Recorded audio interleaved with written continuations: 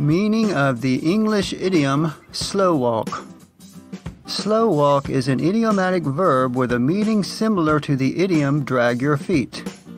To drag your feet means to procrastinate, to dawdle, to do something very slowly or without enthusiasm or urgency, mostly because you don't want to do it. The verb slow walk is similar, but it tends to be used in political or business circumstances, and while a person may drag their feet, to slow walk takes an object. Something is being slow walked.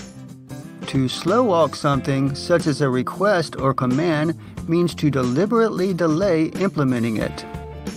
To intentionally delay or prevent something from progressing, such as by obstructing it or needlessly prolonging the process.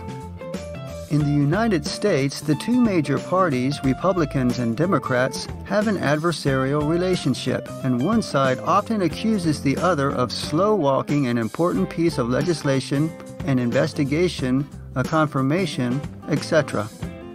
Sometimes, apparently, in the state of North Carolina, to slow walk is used with a different meaning, to chastise or to punish. This usage is presumably regional and therefore rare. Examples of use.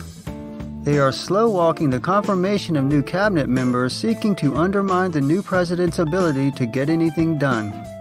The FDA was recently accused of slow walking the development of vaccines and therapeutics for COVID-19. I filed a complaint, but they're slow walking it. They probably think I'll give up eventually.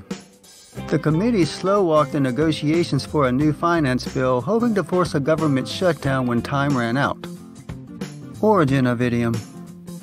This American idiom has been used since at least 1973, originally in southern dialects such as Tennessee. One theory states that it alludes to the walking gait of a Tennessee walking horse. This is usually called a flat walk, but is sometimes called a slow walk.